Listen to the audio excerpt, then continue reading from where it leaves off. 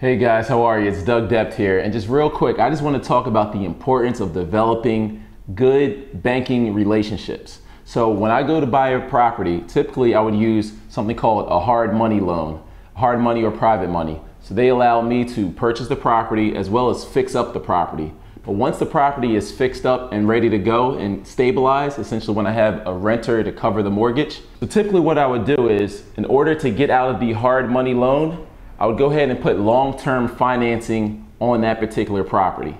So it's key that I have a hard money banking relationship as well as a long-term financing relationship with a commercial bank where I can get better financing over a longer period of time. So then I have a monthly mortgage plus the principal, and I'm able to cover that note with the tenants that rent the property from me.